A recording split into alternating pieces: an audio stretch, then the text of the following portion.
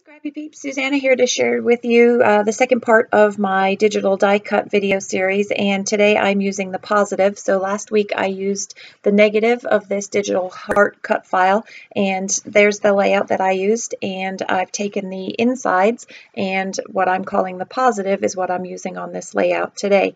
I am using the pink paisley Oh My Heart collection, and my original plan for this had been to use, there's a scalloped piece, and to cut some of those scallops and put them in with these scallop positives from the digital cut file, but it was way too busy. It could have worked, but I really liked the way that the scallops from the positive of the digital cut file that I used worked against this watercolor background. So I just tried to reconstruct them on my pattern paper, and then I went upstairs and I took my sewing machine with a variegated thread and I straight stitched and then did a couple of zigzag stitches. I end up covering the one that goes halfway through the heart where those pictures are, which is kind of a bummer. I could have gone back in and put some others in, but decided that it was okay. I sewed on it and it's covered, no big deal. My original plan had been to do two clusters of photos, 2 and 2 at the top half and the bottom half of the heart, but it didn't work. I had pre-cut some, fussy cut some flowers from one of the other Oh My Heart pattern papers. I edited that out of the video and did it off camera because you all know how to fussy cut. There's no need to see that. And it took a whole lot of time fussy cutting some of these flowers. So I'm just playing around with the arrangement of where I want these things to go. These pictures are of some ranunculi, I think that's the plural for ranunculus, that I bought at Trader Joe's, and I absolutely love these flowers. They're some of my absolute favorite flowers, and they lasted a really long time, and they were just made me happy. So I wanted to scrapbook that. When I laid this digital cut file down, had I not already created my other layout, what I could have done was put this down on the paper in the framework of the other cut file, but I'd already created this, so I just created it as it was, and I really wasn't that worried about the perfection of the heart coming back together because you see what it is, and really I'm not all that type A, although I am pretty type A. So I'm just arranging things to find a pleasing balance. The yellows and the mustard and the pinks and the fuchsia in the water file on the background paper, I want to add some balance and put some yellows from the top down in the pinks of the bottom and some pinks from the bottom up at the top. I think you understand what I'm saying.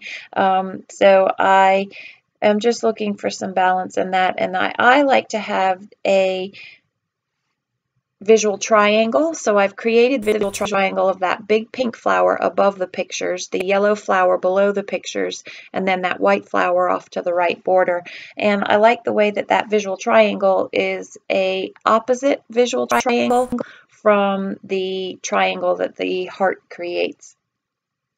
I had some foam that I put on the left hand side and right hand side picture just to pop that up a little bit, and not all of the leaves and the petals and the flowers are stuck down, just for a little bit of movement on the page. I also left the ends of my sewing thread. If you remember, a couple of weeks back I had a video of kits that I had reconstructed from my old Cocoa Daisy kits. So you see here some of the Cocoa Daisy ephemera that I thought would go really well with this collection as I was recreating kits. So this is actually one of my recreated kits, as well as the positive of that digital cut file. So you know my shuffle, and I'm shuffling things around to just add a little bit of embellishment to this. There's the puffy stickers that come with the Oh My Heart collection, and I wanted to use a few of those. I'm really into the puffy stickers lately, and I thought that that aqua would look really nice against the aqua of the leaves and sort of pop that, but that puffy element ended up just being too much And I have this title, The Good Life, from the puffy stickers, and I tried putting it up top, but the yellow on yellow didn't go very well, and I really liked the way that the yellow popped off of the pink and brought your eye from that yellow on the top of the page down to the yellow on the pink on the bottom of the page where the title sits. These are just a few more puffy stickers to fill in the hearts. I had these dots that were also part of an old Cocoa Daisy kit that I thought would be fun, but I ended up abandoning those. And I found some washi that was of that pink to put a little bit more pink up the top, but decided against that. And I really liked this scallop puffy border. So you've got the weight of the pink down the bottom in the pattern paper, and then the weight of that scallop border and the brighter colors up the top that balance each other out.